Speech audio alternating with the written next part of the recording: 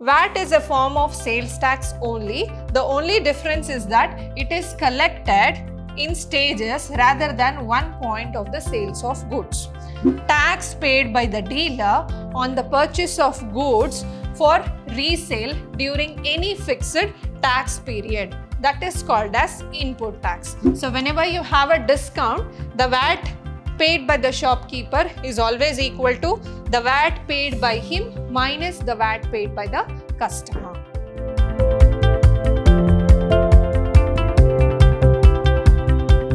Hello everyone, a warm welcome to one and all. This is your Shruti ma'am lecturing in Vidhyaashram, the Temple of Excellence, Mysuru.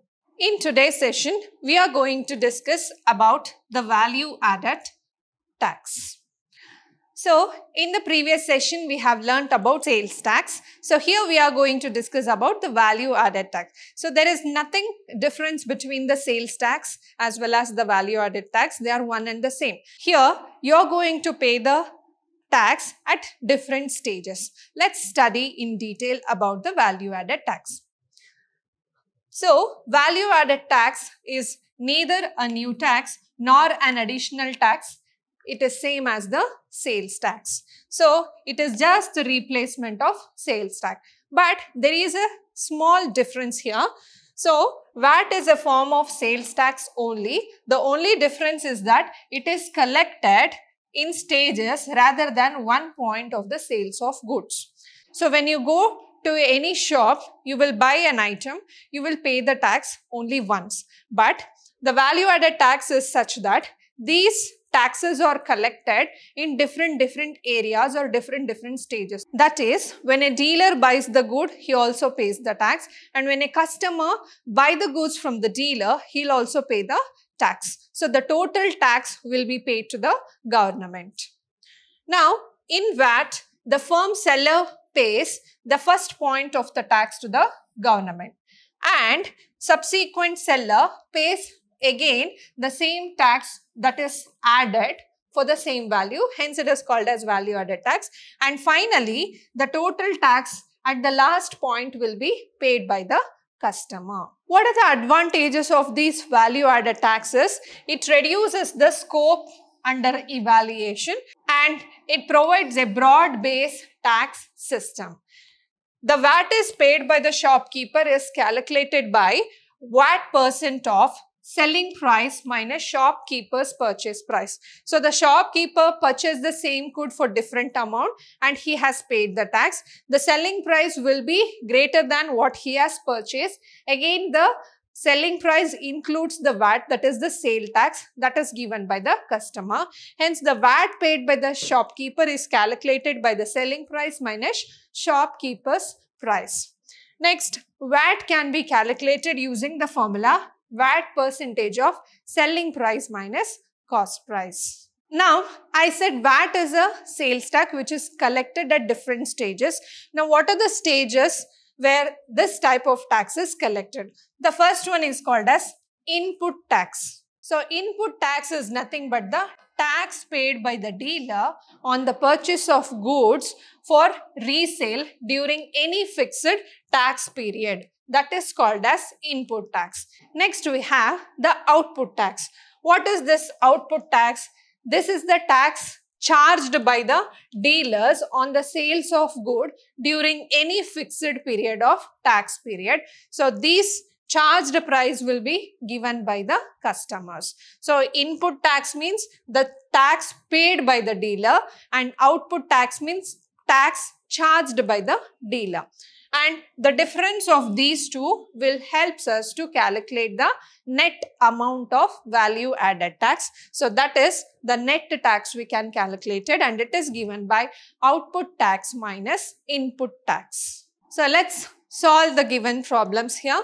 A shopkeeper purchased an article for rupees 7,000 and sell it to a customer for 8,200. If the VAT rate is 6%, find the VAT paid by the shopkeeper. So, previously we have learned the formula, that is VAT is calculated by VAT percent of selling price minus cost price. So, here selling price represents the shopkeeper which has sold to the customer, and cost by represent the item which has bought for the particular value. So here VAT percentage is given as 6%. So it is 6 over 100. Selling price is 8,200 minus cost price is 7,000. So it is 6 by 100 into 1,200. So it is 72. So rupees 72. Next one, Mr. Arya purchase an article for rupees 3,100 and sell it to Mr. Arvind for 4,250. Mr. Arvind in turn sells it to Mr. Anil for 5,000. If the VAT levied is 10%, find the VAT levied on Arya and Arvind. So we know the formula, that is VAT is equal to VAT percent on the selling price minus cost price. First we will calculate the VAT of Arya. So here the VAT percentage is same for both. So therefore it is 10% represented by 10 by 100. So he sells the article for 4,250 and he purchased the article for 3,100. So therefore the difference is 1150. So we can cancel here. So therefore the value added tax paid by Arya is rupees 150. Next he sold it for Mr. Arvind. So therefore if we calculate the VAT of Arvind, so the same formula we are using here, VAT percentage SP minus CP. So the VAT percentage is same, that is 10 by 100. So selling price is, he sold it for the Mr. Anil for rupees 5,000 and he has bought the article for 4,250.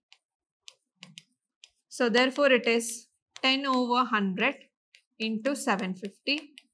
So 0, 0 get cancels, 10, 10 get cancelled. So this is rupees 75. So this is the VAT levied on Arya as well as Aravind. Next question.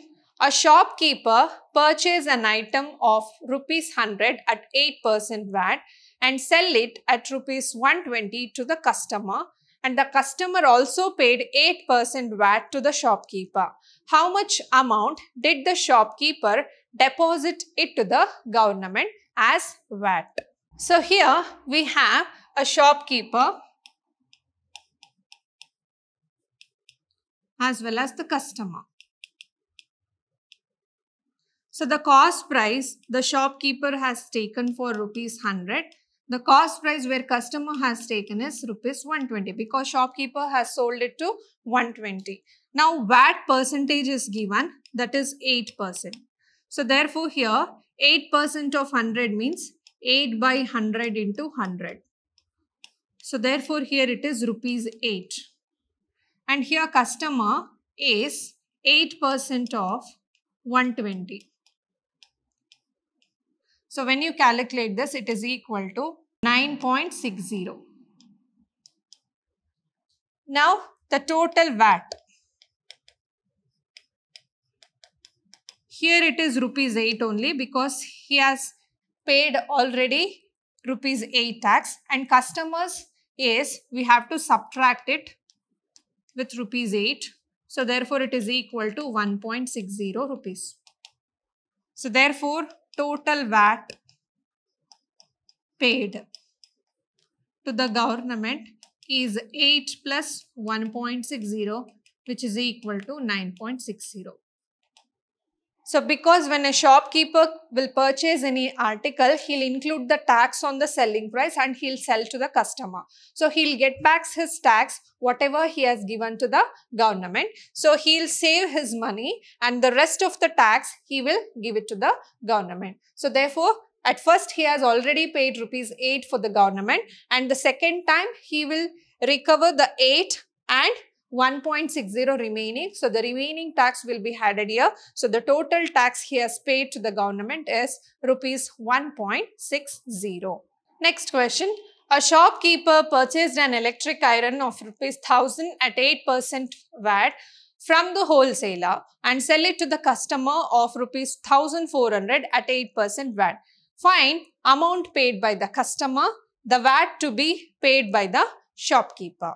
So here the shopkeeper purchased an electric iron for rupees 1000. So therefore here the cost price is rupees 1000 and the selling price is rupees 1400 and VAT percentage is given, that is 8%. Now first we need to calculate VAT. So therefore VAT is equal to VAT percent selling price minus cost price. So VAT percentage is 8%, 8 by 100, selling price is 1400 minus 1000. So 8 by 100 into 400. So therefore it is equal to rupees 32. So this is the VAT paid by the customer. So here first we need to calculate the amount paid by the customer. So therefore amount is equal to, so the 1400 plus 8% of 1400. So that is equal to 1400 plus 8 by 100 into 1400. So when it cancels, 1400 plus 112, that is equal to 1512 in terms of rupees. And question B is the VAT to be paid by the shopkeeper. So the VAT what you have calculated is nothing but the VAT to be paid by the shopkeeper. So therefore 32 rupees 32 is the VAT paid by the shopkeeper. Next question. A shopkeeper bought a TV at a discount of 30% of the listed price of 24,000. The shopkeeper offered a discount of 10% of the listed price to the customer. If the VAT is 10%, find the amount paid by the customer. Second one, the VAT to be paid by the shopkeeper. So here the selling price of the shopkeeper is, so 30% he has taken discount, means it is 70% of 24,000. So that is 70 by 100 into 24,000. So when you multiply, so it is rupees 16,800.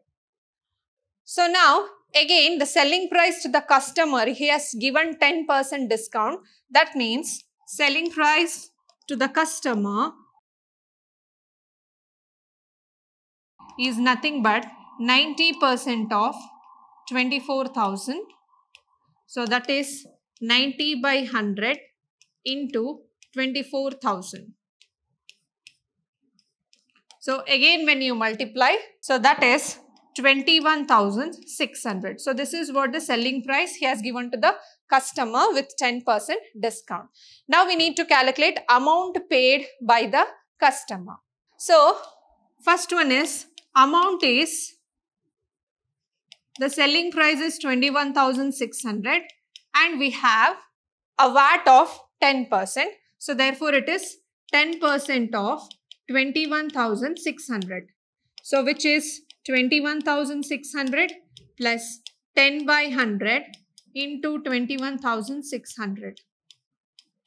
So 21,600 plus 2,160. So that is equal to 23,760. So this is the amount paid by the customer. Next we have to calculate the VAT to be paid by the shopkeeper. So here VAT is equal to VAT percentage. Here it is 23,760 minus, he has got it for 16,800. 16,800.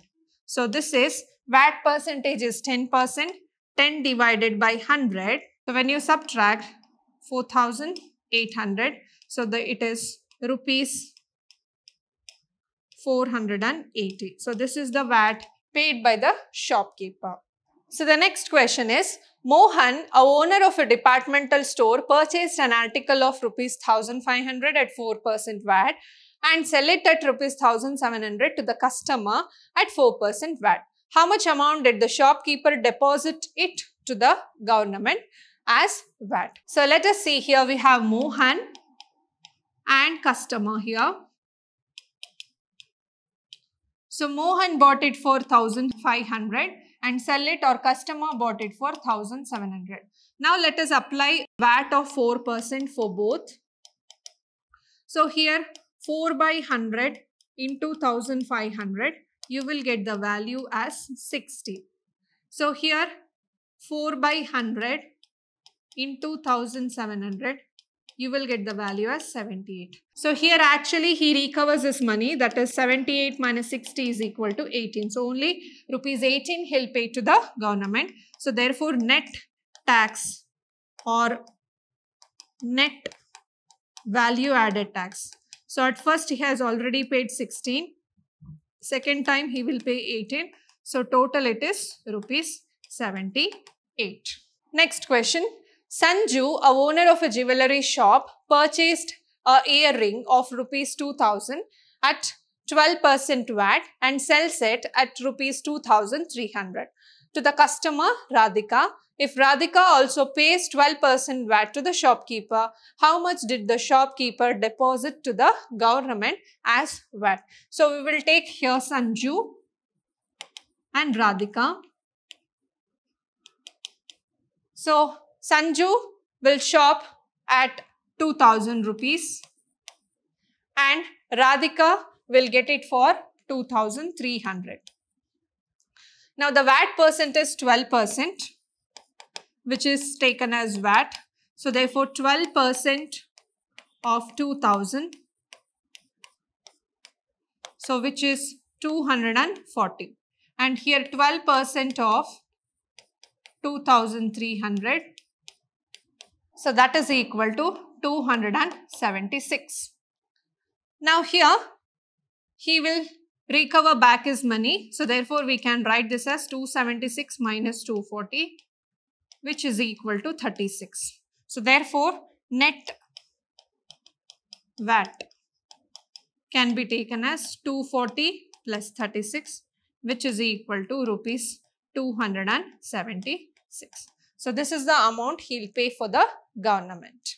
So the next question is, a shopkeeper buys a mobile set at a discount rate of 20% from the wholesaler. The printed price of the mobile set being rupees 1,600 and the rate of sales tax is 6%. The shopkeeper sells it to the buyer at the printed price and the charges tax at the same rate. Find the price at which the mobile set can be bought from wholesaler. Second, the VAT paid by the shopkeeper. So here we need to calculate the first selling price he has given to the customer. So therefore, what we can calculate here, selling price is actually 80% of, he has got 20% of discount. So it is 80% of 1,600. So therefore it is 80 by 100 into 1,600. So which is equal to, on cancelling, you will get the value as 1,280. So the amount is, what actually he paid is 1,280 plus here the VAT percent of 1,280. So 1,280 plus 6 by 100 into 1,280. So it is 1,280 plus 76.8. So the value will be equal to 1,356.80. So this is the total amount or the total mobile set that costed.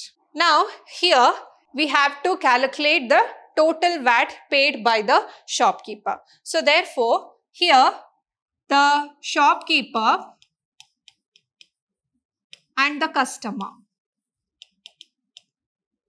So he has bought it for 1,600 and the customer has bought it for 1280. So when you apply the VAT of 6% here it is 6 by 100 into 1600, and here 6 by 100 into 1280.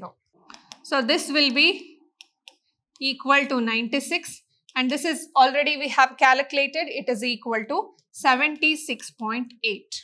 So therefore, VAT paid by shopkeeper can be taken as 96 minus 76.8, which is equal to rupees 19.20. So whenever you have a discount, the VAT paid by the shopkeeper is always equal to the VAT paid by him minus the VAT paid by the customer. So in today's session, we have solved the problems on value added tax. This completes the chapter sales tax and value added tax. We'll meet you in the next session. Until then, keep watching, keep learning, keep exploring. Thank you.